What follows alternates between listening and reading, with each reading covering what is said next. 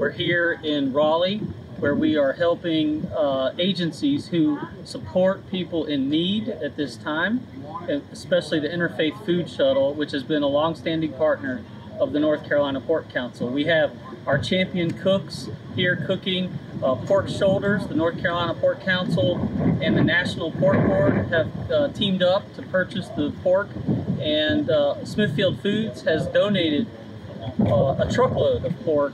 Altogether, we're going to provide 175,000 servings of protein to an emergency response program that will affect people, especially in Wake County, Durham County, and really aiming to support people in need at this time. It's just one way that the North Carolina pork industry is stepping in and stepping up to support our community.